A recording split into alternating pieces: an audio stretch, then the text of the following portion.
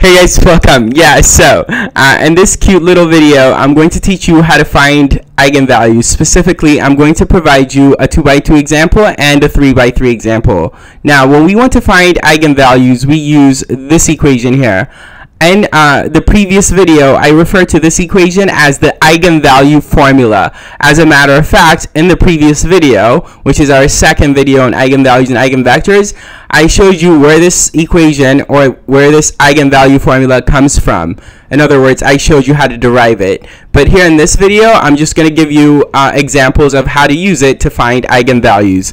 Let's start with a 2x2 example. And so let's start with this matrix A.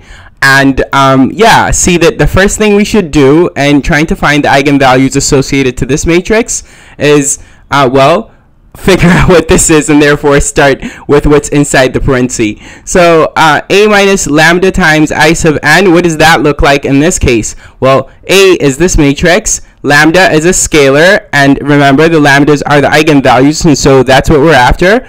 And I sub n is the n by n identity, and since A here is a 2x2, I sub n is the 2x2 identity, right? So adopting this here to our specific case here would mean that we write this, right? Now, A is a matrix, lambda is a scalar, I sub 2, the 2x2 identity is a matrix, so this is just 2x2 matrix subtraction and scalar multiplication in this part.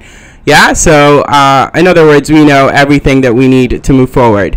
A is right here, lambda the scalar is right here, the minus sign is this minus sign, and this is the 2x2 identity. And so we do scalar multiplication of matrices. I have plenty of videos on matrices, including scalar multiplication, determinants, and lots more, some proofs involved, and so check them out. But yeah, like this is fairly straightforward. Multiply each of these entries by lambda and do the matrix subtraction, and if you do it correctly, you should write this right here. Yes, I know matrices have square brackets, but these brackets look nicer, so I'm going with it.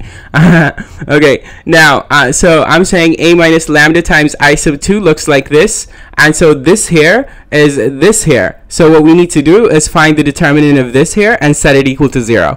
Alright, so as I said, watch my videos on matrices, on determinants, and lots more. But yeah, 2x2 determinants are pretty straightforward. You do this times this minus this times this, and therefore we get this here for the determinant of this, which is that fella, right? And of course, we set it equal to 0. And when we do, remember, this here is just 1 minus lambda all squared, and therefore we can move to the other side and taking the square root on both sides here. Remembering to write plus or minus on the right hand side, we see that from this we gather that this follows. Okay, cool. So then bringing this plus or minus 2 to the left and the lambda to the right will mean that we're pretty much done solving for our lambda.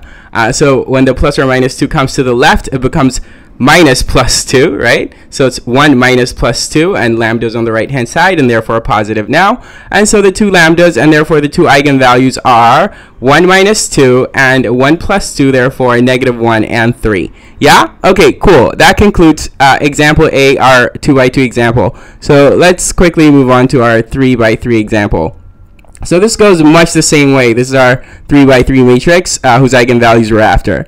So as I said, it goes much the same way, but this time we want this here. Okay, so all that's different is that our matrix A is now called B, and I sub n is now the 3x3 identity, right? And just as we did before, we're going to start by figuring out what this looks like.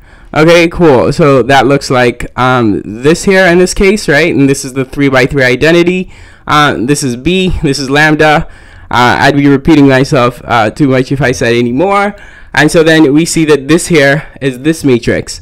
All that's left to do is to find the determinant of this 3x3. Again, I have lots of videos on determinants, so I'm not going to talk about how to find the determinant of this 3x3, but if you do it correctly, you should find that it is equal to this here. This cubic. A cubic and lambda. And so we're going to be able to find 3 distinct eigenvalues from this, and they're pretty obvious as soon as we set it equal to 0, this determinant, right? Okay, and the 3 eigenvalues are 1, 2, and 3. Okay, alright, that's it, and lots more videos to come on eigenvalues, eigenvectors, and linear algebra in general. I hope you enjoyed this, and keep watching. Take care.